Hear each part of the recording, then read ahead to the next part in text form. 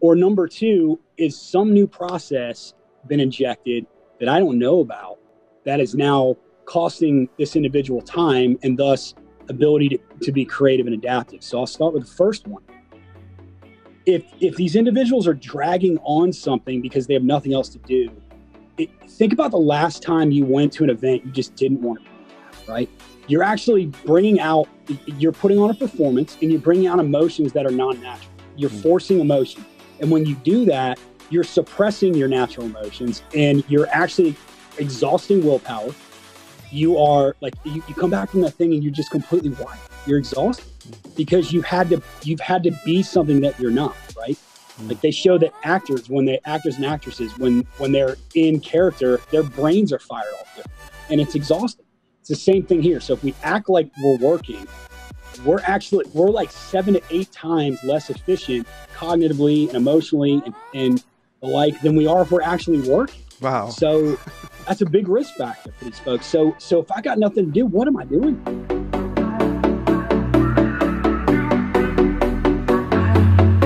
This is the Brandon Smith Show, and of course, I'm your host, Brandon Smith, and the entire purpose of this show is one singular thing, and that is to help you live a life that much more free from dysfunction. And so as I think about a manager and a leader, one of the ways dysfunction pops up is the fire that all of a sudden gets created when your best team player gives the knock on the door and says, "Hey boss, I'm leaving. I'm taking another job, or this isn't working out for me," or whatever it happens to be. So this show is going to be all about what are those warning signs that your folks, your players on your team, maybe even top performers are about ready to leave. And so to help guide us on that journey, I've got an expert in this space, Dr. Jon Christiansen. Jon, so good to have you on the show. And thank you very much for having me as well. Yeah, I am just thrilled about this conversation and where it's going to go. So I want to make sure I properly introduce you. So you've got a couple titles. You're both Chief Intelligence Officer of Sparks Research and the Managing Director of Ins and Outs, another firm. So I know you do a lot kind of in this kind of predictive analytics kind of space. Tell us a little bit more about you, the kind of work you do, and then we're going to dive into some of those signs that as our managers and leaders listening right now can be on the lookout for. Right. So Sparks Research is actually a full-service marketing research firm. We do a lot of consumer and employee research, a lot of product and concept testing and the like. And then Ins and Outs is it's an insight generation firm, largely in the machine learning, predictive analytics space. So we kind of had both sides of the insight generation and investigation type world to essentially put our clients in the best position to make actionable decisions that are backed by data and really hard, good modeling. My background largely is in that. I come from an economics and econometrics background, and that's kind of where I took my career.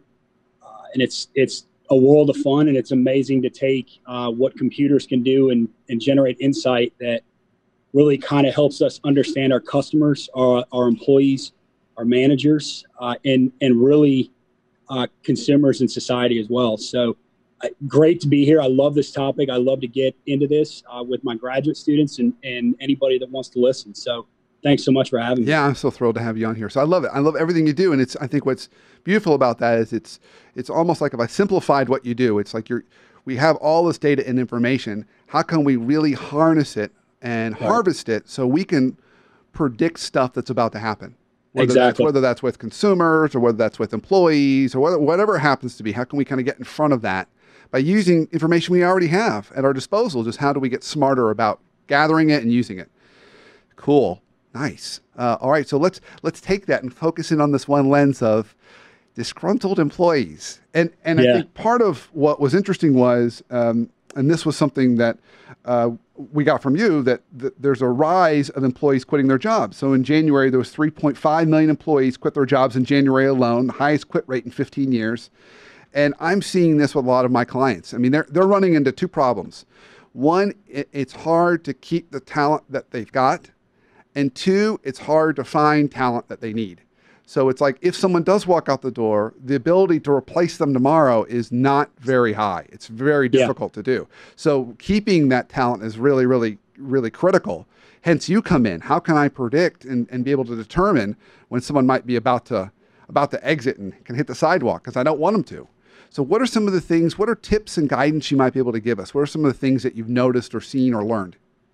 Well, so the first thing I want to kind of lay out is how the labor market's really changed. Like the days of the 25 to 35 years in a gold watch and a retirement party really don't exist the way that they did in prior days, because you're kind of seeing a lot of in order to move up, you have to move out. And that becomes a real challenge when you're trying to keep your best talent in-house. And, as a manager, it gets tough because it gets to the point where it's like, I really don't have many places to take this individual in the immediate term, but I know there are places they can go outside of that, right? You see this in college football. You see this in computer science and analytics, and you see it kind of all over the place. So what we really, I think, want to talk about here, though, is what are some things we really want to be looking out for so that we can not necessarily run interference, but really be aware so that we can change the environment for our employees and put them in a better position to harness their creativity, be adaptive, and the like. So I like to kind of go through questions. And one question that I think is the most prominent one is, how much control does an employee have over their tasks and the ultimate outcome, which is their performance? So think of it this way. If I'm evaluated on my job performance, and in order for me to effectively perform, let's say I have to produce a report by Friday at 5 o'clock, but I have to wait for the finance team to provide me their data. And then I need maybe creative or account or whoever over here to provide me what they need so that I can produce this aggregated analytics report.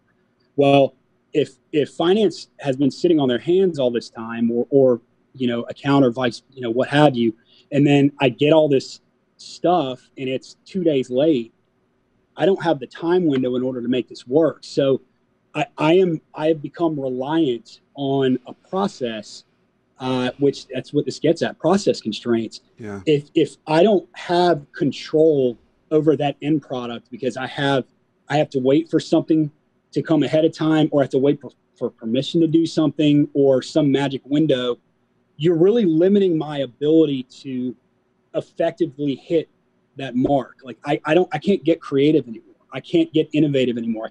I have no adaptability. I just have to get the work done by that point, right? Yeah. So you put me in that environment, and not only have you stifled me by time, you've wasted a lot of my resource. And then what am I doing while I'm waiting, right? So there's this level of boredom, and then all of a sudden I'm drinking from a fire hose to try to get this thing done. So you as a manager to identify that and say, okay, what can we do about this process? Because this individual really has some real talent, but we're not doing them any favors. Right? Yeah. Does that make sense? Oh my gosh, it makes tremendous sense. But it does, but it almost begs like a bigger question, because what you're hinting on, when I heard of this was a couple of things. At the employee level, the two words that came to mind were agency and empowerment. How can you give this person agency, right? Some sense of ownership, and then empowerment, equip them to go do it. Okay, so that's great. But then you go into a big company, like anything over $3 billion in revenue. And my experience has been, once a company hits $3 billion, they morph from being a company into a government. And so then you've got bureaucracy. And the organizational structure du jour is a matrix organization, right? So we're going to be all matrix, which means exactly like you said, we're all going to have dotted lines to each other. So you're going to be relying on finance and this other department for anything that you want, and you've got to all kind of figure out how to do that. So it's tricky. It becomes tricky when we start to look at it through that lens, because it's like, but if you work in a big company, you're going to have some of these bureaucratic things. And so how do you as a manager and leader, I guess I'm coming to the answer that you're trying to get me to, I'm just slow, is that how do I run, and you used this word earlier, but how do I run interference? How do I run interference as the manager or leader to kind of cut through some of the frustration of this clunky process so my employee can feel a sense of agency, so they can feel a sense of empowerment? Right. Well, I mean, honestly, the first thing you have to say is, you can only control what you can control, which is fortunate and unfortunate, because it essentially gives us a rule set to play by, right? So if we know the rules and our employees know the rules, like of kind of pay to play and the like, then we know how we can navigate them. The best thing that a manager can do, really, like in terms of putting, is really just to know, all right, can I change the environment a little bit to make this a more conducive situation so that this individual can hit the mark. Maybe it's add a little pressure, maybe it's subtract a little pressure, right? Maybe it's to put a little conflict into another team to get it done, right? As managers, if you know that this employee is relying on other departments, well, you should have some kind of cross awareness or cross situational awareness of what's going on to be able to go to those other people and say, hey man, like we got to get this going. Yeah. I love it. And I think even the simplest thing, the takeaway that I got, if I simplified it even more, I think one of the best things we can do as managers, just picking on that one point you just gave, was ask your employees, is there a process or something that's frustrating you that I should be aware of? Right. And what would it look like if it ran better, or what could I be doing to, it's kind of the stop, start, continue question. What could I be start doing to support you better? What could I stop doing that's getting in your way, or prevent something that's getting in your way? What could I continue doing that's working for you? Right. And let me add a layer to that, if I will, Brandon. So, you also have to be able to kind of, like, if you really get to know your employees in a room and you start to see a pattern where, that this specific employee is not afraid to ask a question like, what are we even doing this for? Or why are we doing it this way? Or can I throw an idea out to you? And then now you come to them and say, or like now you start to see that change, right? The example I love that you gave in a recent episode you did was about a manager that told a joke, and it worked up the chain to HR, and it was, okay, well, I'm not going to do that again, right? I'm not even going to go down that road. So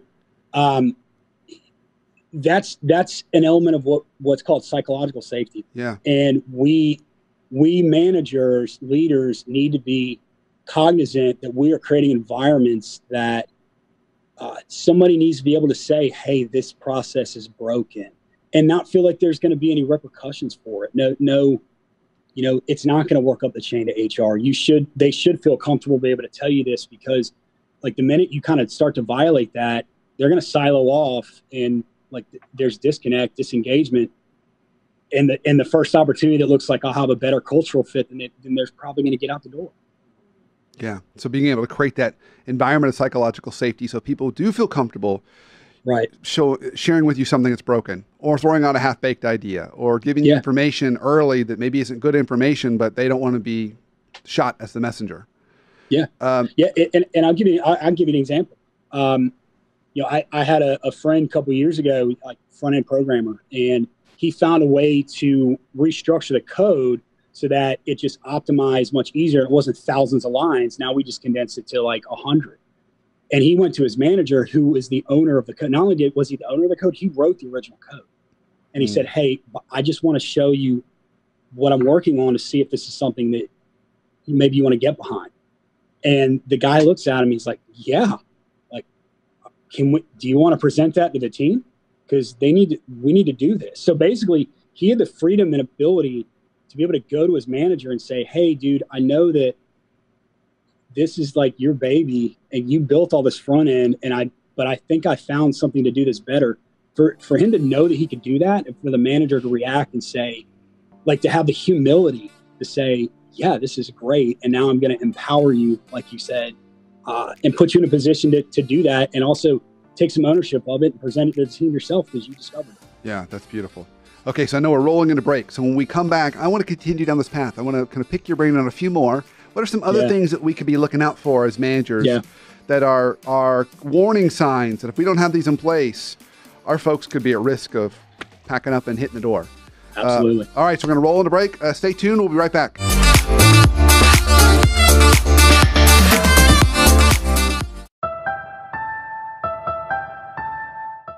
Here's your coaching minute for the week, presented to you by the Leadership Foundry. Dysfunction in the workplace, it's a pervasive problem. Here's a simple tip to eliminate dysfunction, both in your team, but even in the environments around you. Clarify your team members' roles, goals, and responsibilities. So just spend some time thinking about, does all of my team know? Does each of them know what their role is, what the goals are of the team, and their responsibilities? If the answer is yes, you right there eliminate 50% of all the dysfunction that could come up in your team. If the answer is no, think about how you could do that better. When we don't do that, one of two things happens. Either people overlap work and they step on each other's toes, or you have one person carrying much bigger load while a couple other people are hanging out not doing near as much work. It's one of the big problems in the nonprofit world is a lack of clarity around roles, goals, and responsibilities. So focus on those three things, and I promise you, not only will you eliminate dysfunction, it's going to make your workplace that much more enjoyable.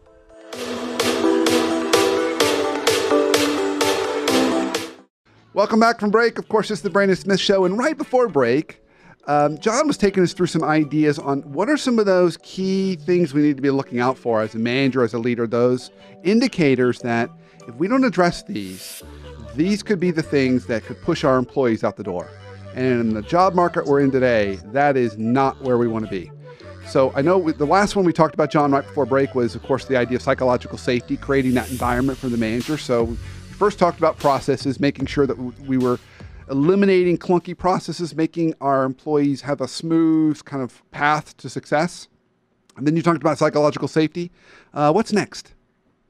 So the next big question really is the consistency. How consistent are the messages we're communicating and the expectations per se for our employees? And what I mean by that, what I'm getting at is a concept of competing priorities. So let's take an example where, and actually I saw this occurring, a rental car agency. I flew into Kansas City, and I saw the guy in front of me was dealing with a customer and sent the customer on his way. And I knew he had to input a bunch more things from the customer account, probably a loyalty account or something of that nature, to get in the computer and get processed before he could deal with my request.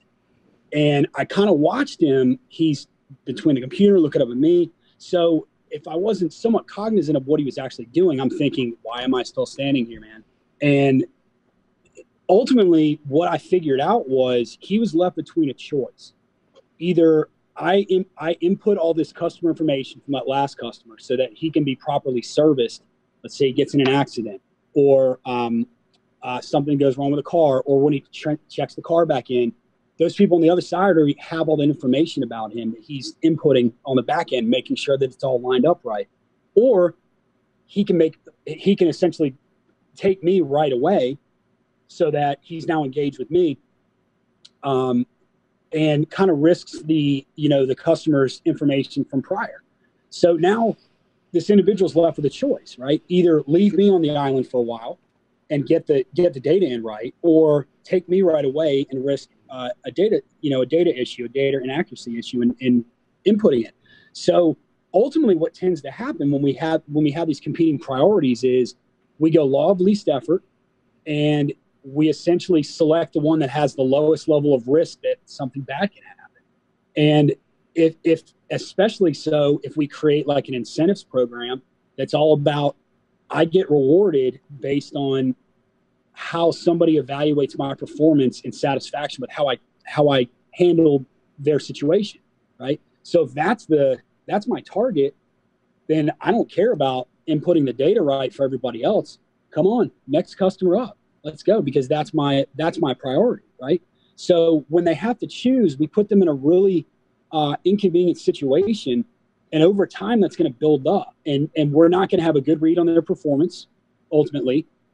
And if our messages aren't consistent and we have communication incongruence, mixed messages are going to throw people into saying, okay, what am I supposed to do now? And if they're forced to choose, not only is it exhausting, but I just, no one's really set on the right course for the company's culture and the vision of what you're trying to accomplish. Yeah. I love that. I love the idea of driving greater clarity around kind of what to do and expectations so people know what they need to be doing, and even going down the level of prioritization in case you've got conflict. So it makes me think, when I'm doing time talking about culture, I often will talk about Magic Kingdom at Disney World, because they've got every cast member is trained on 4 values: safety, courtesy, show, and efficiency. Mm-hmm. Safety, courtesy, show, and efficiency. And what's really unique about the way they do it is they have those ranked ordered that way. So Mm-hmm. they know, so their employees know, their cast members know what to trade off. So you never trade off a safety issue.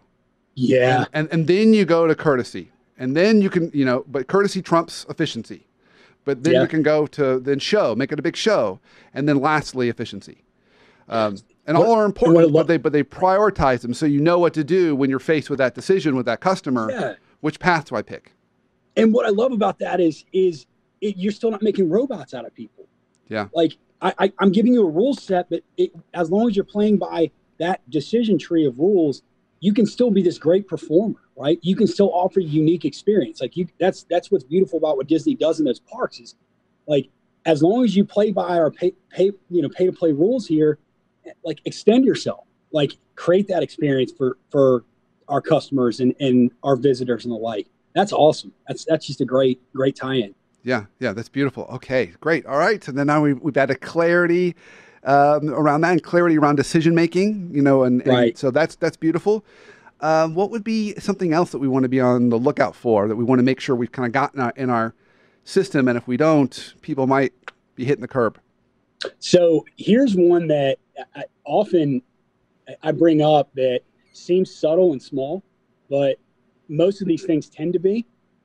If an employee, so like ultimately, like, what you're really looking for is any deviation from norm, right? If you know how they typically behave and the like, and now we see some deviation, something's usually off, right? But let's take something like, it normally takes this individual 2 days to populate a report or get some account plan done or something of that nature. Now it's taking 5, 6, 7, right?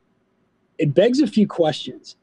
Number one, are they doing this because they have nothing else to do, so they're dragging it on because they have to look busy? Or number two, is some new process been injected that I don't know about that is now costing this individual time and thus ability to be creative and adaptive? So I'll start with the first one. If these individuals are dragging on something because they have nothing else to do, think about the last time you went to an event you just didn't want to be there, right? You're actually you're putting on a performance, and you're bringing out emotions that are non-natural. You're forcing emotion. And when you do that, you're suppressing your natural emotions, and you're actually exhausting willpower. You are like, you come back from that thing and you're just completely wiped. You're exhausted because you've had to be something that you're not, right? Like, they show that actors and actresses, when they're in character, their brains are fired off differently, and it's exhausting. It's the same thing here. So if we act like we're working, we're like 7 to 8 times less efficient cognitively and emotionally and the like than we are if we're actually working. Wow. So that's a big risk factor for these folks. So if I got nothing to do, what am I doing? Yeah. Wow. That's wow. So going back to that, I think what starts us down this path of discovery is that cue. All right, this used to be a 2-day task. Now it's 5, 6, 7. What's going on? So I think it begs this idea of just getting curious. Start to look for those kinds of patterns and get curious about that, and try and discover that. Yeah. Okay. Yeah. Anything else you think we should be on the lookout for? Yeah, I'll add one more, and this can be tough for managers to hear, but I think they need to hear it. How much control does an employee have over their day and week, and most importantly, their ability to actually execute on how they're evaluating their performance, their deadlines? I love to say, like, in today's episode of This Could Have Been an Email, right? So Harvard Business Review came out with this calculator, and it's all the people that are in a meeting, how long the meeting is, and then the salary of each person. Now you can see how much money is being spent on that individual meeting. Yep. And then you look around and you say, wow, we've been in here an hour. We've accomplished nothing. It cost us this, and this could have been an email. So you take somebody who has all these deadlines, right? I have to get some plan done by Friday. But Tuesday I have 5 meetings for 4 hours. Wednesday I have 3 meetings for 4 hours. And Friday I have 6 meetings for 5 hours. When's the actual work get done? Yeah. Right? So, I mean, it's kind of one of those things where you have to take a step back and say, are all these things we're doing here necessary? And you talked about the 3 billion mark in like the publicly traded world. You see a lot of that. Like, why are we doing this? Right? again, in today's episode of This Could Have Been an Email, I love to hit that one. I said the same thing about kind of looking at the hourly rates of the folks in the room and imagining a taxi cab meter running. There's no real good rule of thumb. I like to use kind of in the graduate school world. I think you could relate to this. Whenever we would give kind of homework to graduate students, it was always kind of like the rule of thumb used to be for every hour in the classroom, 1 hour of prep work would be what they'd have to do, kind of a 1-to-1 ratio. Mm-hmm. And I like that applying to meetings. So it should be for every 1 hour in meetings you have in a given day, you should be giving at least an hour to accomplish work, which means you should never have more than 4 hours of meetings in a day. Yeah. And you and I both know people that are consumed with meetings all day long. And it's like when you actually doing anything, and you can't get prepared for the meeting because you just came out of another meeting. Yeah. So, I mean, I don't see how you're going to actually execute on anything you just committed to do. There's no time to do it. I've got clients that'll be on 3 calls at the same time. Yeah, and they'll jump from one and say, ridiculous. Okay, I got that, and then jump to the next one. And they're like their calendars get booked for them. Yeah. It's like, if you control my calendar, that's probably number one, and I have no control over what my day looks like. Yeah, so. I love it. Well, we've already getting close to time, John. This is amazing. I mean, we could have been going for. We'll have to do this again. So I always ask all my guests this question: what's one life hack you have for us to help us live a life more free from dysfunction? So, I really like to. I've gotten really obsessive with my Apple Watch and trying to hit my 3 rings a day. And it's not necessarily for fitness. It's not for, it's for consistency. So if you're striving for something, no matter what your day looks like, do one thing to get closer to that target every day to maintain some level of consistency about it. Yeah. I love that. That's great. Just that consistent, diligent, disciplined effort. Yeah. Yep. I love it. That's great.